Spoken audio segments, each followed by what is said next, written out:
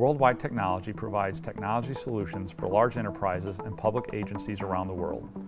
Our goal is to help customers use cutting-edge technology to realize business outcomes, and IT automation is a big part of that. Our relationship with Ansible is very strong.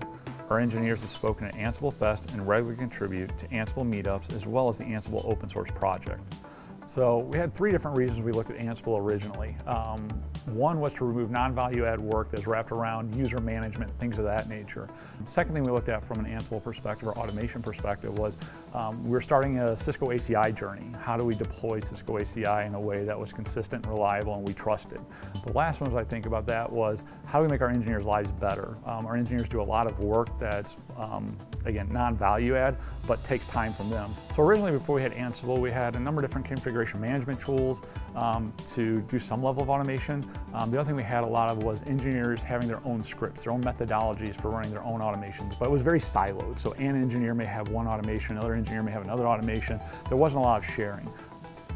One of the things that Ansible's really allowed us to do is develop a common language around IT that works for people of all skill sets. For people that are more experts in the operation-specific details of their jobs, they can continue to work at a very high level with the abstractions that Ansible already has in place. By contrast, though, if we really need to dig under the hood and do something as a power user, Ansible still relies on common tools like Python and PowerShell that people can still get into. And with our adoption of Ansible, one of the things that we saw is it did start slow. First automations we had integrated with ServiceNow, we had a couple of them running a month, which provided value. We've actually trended those automations month over month, and we've seen this tremendous growth. One of the things we've done with that is we've looked at each automation we run, we calculate the amount of time it takes to run those, and then we've done a base value of engineer hours to the hours saved. So we're calculating how much money we're saving and how many engineer hours we're saving based off of just that non-value add work.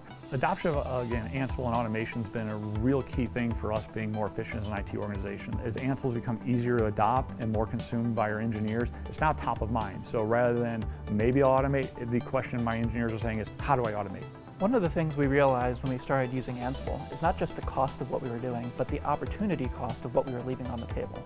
Now that we've started automating away the mundane, we're able to move the organization forward, working on initiatives like Cisco ACI and do some innovative routing things with F5 and other technologies that really leave our organization on the cutting edge.